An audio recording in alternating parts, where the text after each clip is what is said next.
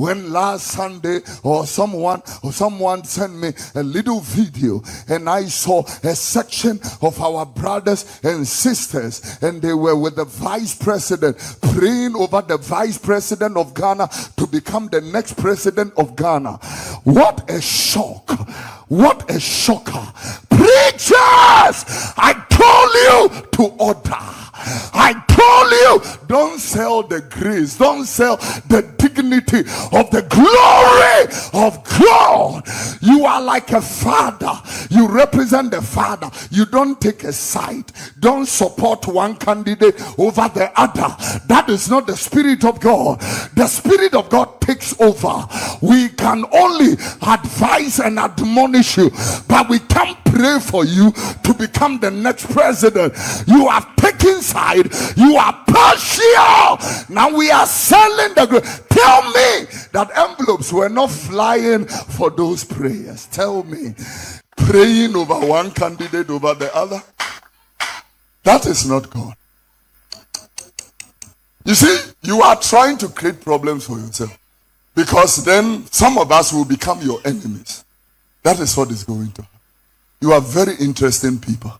The real fathers of the land are seated. The real mothers of the land are not praying over anybody. You people have just jumped into conclusion.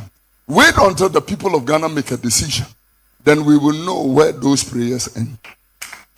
Are very interesting. When the church loses it, and I'm saying this to our fathers, when we lose our voice, there will be no peace. The church is the voice of order.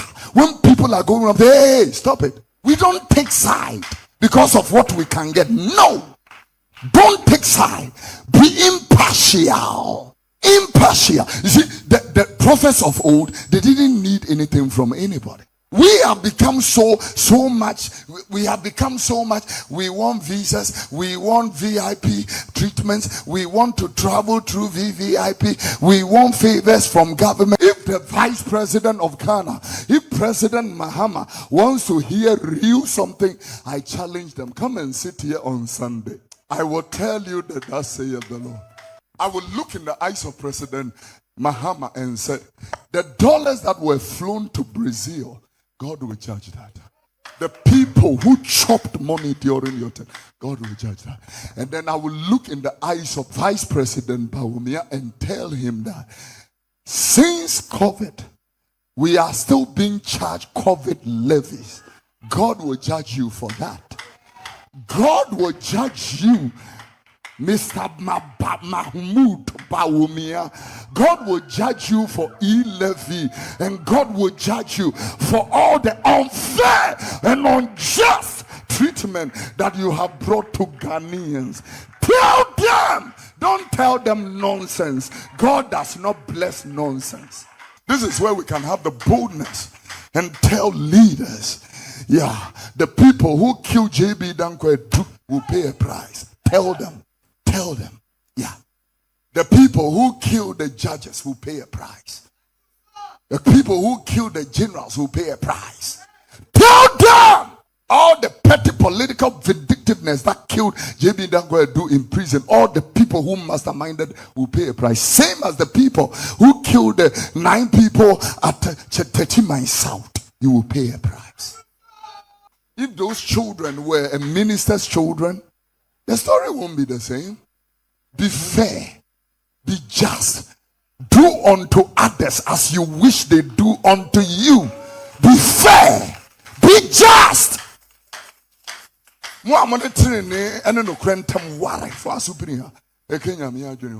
This is not the preaching for offerings. If you want to take your offering, you can take it home. Yeah. If you are angry and offended, you don't want to give an offering, thank you, can take it. I don't care about your MPP, NDC. When I sit here as a man of God every Sunday, I am a father. There are people seated here who are from MPP, NDC, CPP, whatever. I don't care about your party. Tell them that. What is a Dutch passport as compared to a do you know what it means for somebody to pursue a PhD? Do you know by the time somebody finished writing his thesis, project work, research work, before the person comes to the point of PhD, do you know what goes into it? The generation is mad. What is sick? Yeah, that generation is sick. Jeremiah chapter 51 and verse number 7. This generation is a mad generation. Yeah. A Dutch passport is better than a PhD. They have changed the glory. Babylon is a golden cup in the hands of the Lord that has made the whole earth drunken. The nations have drunken of her wine, therefore the nations are mad. I didn't write that madness in the Bible. A Dutch passport. So if now a person has a Dutch passport, they don't need university. They don't need education. They have changed the glory. Now, you know what they are doing? They are rubbishing education. They are rubbishing education while people are, doing findings into artificial intelligence and all that kind of thing. We are here talking nonsense. We are here talking nonsense. A Dutch. What is a Dutch passport? And may I ask, what is a Dutch passport? What is a British passport? What is an American passport? And what is a Ghanaian passport? A passport is a passport. A passport is a passport. Vanity of all vanities. I don't care what you think. When Ebony died, she didn't go with her passport that were full of visas. I'm telling this young generation, there are university students seated here, and their mind is that when the day I go enter the Yankee, the things will go happen. Nothing go happen. Nothing go happen. Nothing go happen. Beginners in Abroche, they start with cleaning jobs. I'm reminding you, Martina Brochire, I understand the system that works there. A person can do 3 jobs. First, cleaning job. Second, main job. And the last one, a side job. By the time, all our brothers and sisters, they begin somewhere. And then when they begin, they graduate. Except the people that are in education. Nurses, teachers, doctors, surgeons, and mathematicians, researchers, and all that. But apart from that, care workers and all that kind of thing. Abroche ain't easy. One of the biggest jobs in Abroche is security jobs. There are people here who will never do security here. But you want a passport to go to Abroche. So I'm asking you, what are you going to do there? Tell them that the people who come from Abroche and they dress nice, smelling good and all that, they work 2-3 years before, they plan 2-3 years before they come here to live that lavish lifestyle for 2 weeks or 3 weeks. You are deceived. You are deceived to think that is Abroche.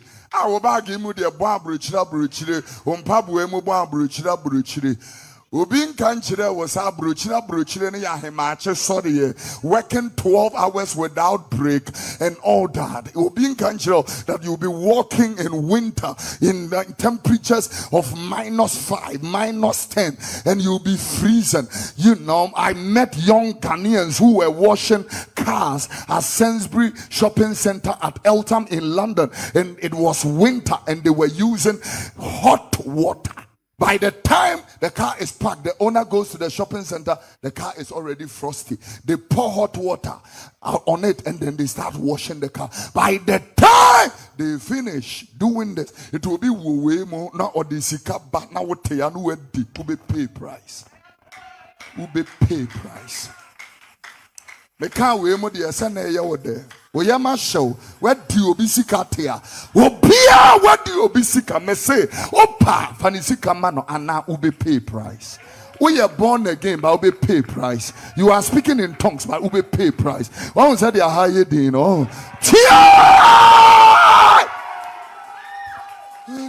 former MC on mame Elizabeth Dorcas Amoa woman pam no enye bibia me na me catch no. That is why that woman was sacked. Sir, my meaning Pelingal, I'm saying it is a minute Tinawa or Behadring. MC now no what that our eximino or Quache China for any crophobic can want the normal call regional coordinating council police commander mu na ya aware ekwadru ya na regional minister e ma ye jawo me kan western regional minister sem ye ja China for no now abrancha ba ko takwa ye fe no komin ene mabodi no ye fe no komin I think say ne yire o se ni nua ba o whatever that one I don't know that one for a fact and I just be contest you be now Okubi site no ma je fidensem bisa regional minister say when mo na ye galamsey e was how Okubi site ho regional minister western regional minister oya where